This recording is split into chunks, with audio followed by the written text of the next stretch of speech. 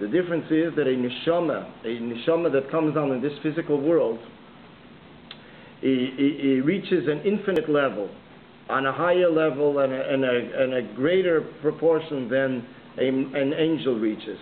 And therefore, a neshama coming down in this physical world, this is where its infinite levels is attained, that the neshama is able to reach the highest heights, when there is a neshama beguf.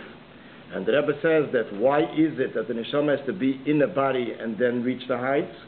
So the Rebbe continues, the Rebbe explains, it is like when a male and a female together, then there's a special blessing from above.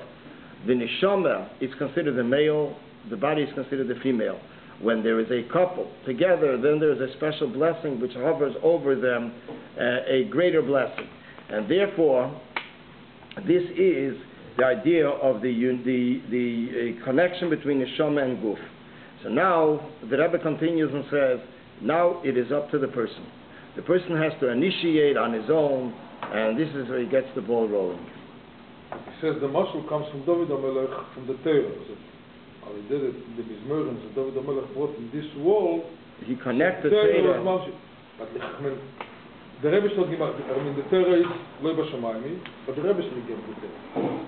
So if, but God is here also, and he gave the Torah, so why do you need David HaMelech to make the Torah higher in this world?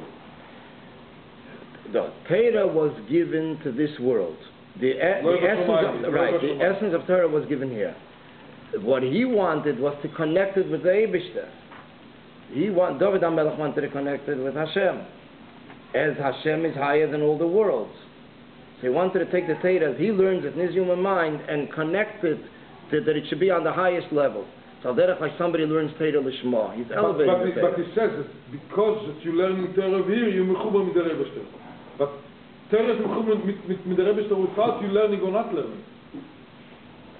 Yeah, but because Yidden have a higher sheirush than Torah, so they have the potential to connect Torah with the Eibishter through the Aved of Yidden. It's al derech like you have the three connections, the three knots, which is actually two knots.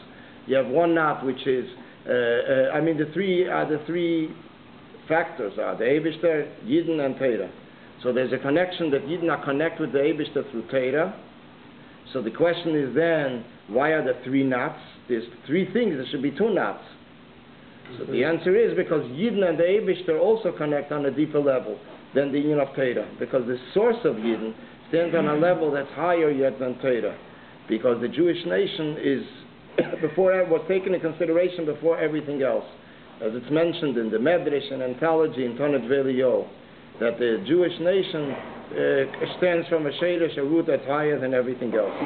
So therefore, Yidden adds a dimension in Torah.